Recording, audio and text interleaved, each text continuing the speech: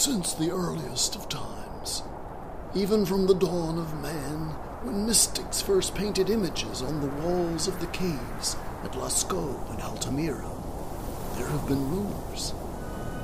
Rumors that the worlds drawn in pigment and charcoal exist not only in the minds of the artists who created them, but in actual fact. And in every age, children are born who gaze with wonder at these worlds and ask, are they real? And can I go there? These journals are dedicated to those of us who never stopped asking those questions. They chronicle a story that began long before our own time, but that I take up in the present day. If you are reading my words or hearing my voice, then you are being entrusted with knowledge that very few have possessed over the long march of the centuries.